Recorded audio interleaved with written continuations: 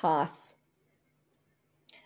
So my Haas grid for my Haas pairing. Do we have more F1 algebra? No, I don't have F1 algebra yet. Is this is actually going to stay even with my version 2.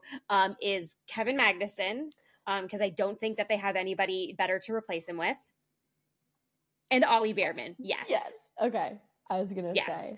Yeah, so I just think that with Hulkenberg leaving, they need to have a little bit of consistency. And yeah, K-Mags isn't great, but there also isn't a lot of stock of available drivers to replace, Kevin Magnussen with. Like we're in one of those years where there really aren't a lot of drivers banging down the door. And even Ollie, we love Ollie. He had a great performance in Saudi, but Ollie does need to pick it up a little bit in the F2 race, in the F2 championship, or it might be a little iffy.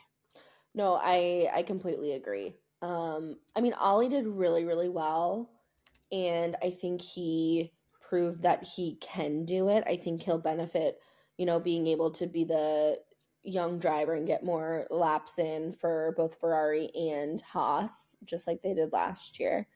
Yeah. So I really want to see him on the grid. He's really young, and I think he'll do really well.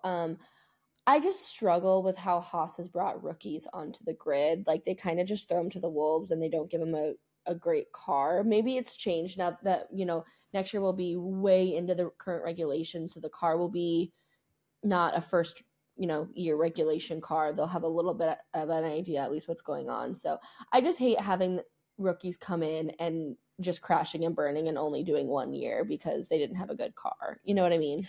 Yeah, no, exactly. And, I think that there have been some changes. I think Haas has proven this year so far, obviously 5 races in, what do we know, that they've got a little bit more on top of things. And I think that Komatsu, not to say that he would handle another rookie better than our favorite Gunther Steiner, but I do think that Komatsu is going to handle a rookie coming on differently, with also the lessons learned of everything that they had to go through dealing with Nikita Mazepin and Mick Schumacher together. Yeah. So will there be some growing pains for Bearman? Will Haas do Haas things sometimes? Yes.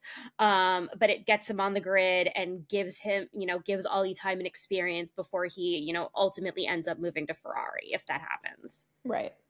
Which, if Lewis decides to bow out at some point within the next few years, not to say that Lewis will, but if he does, then Ollie's a perfect fit to go right after.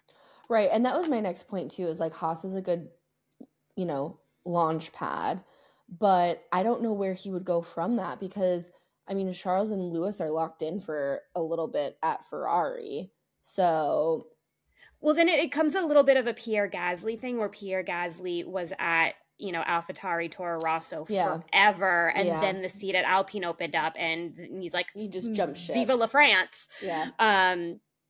So I think that, Haas can afford Ollie for a few years. No, that's fair. That's fair.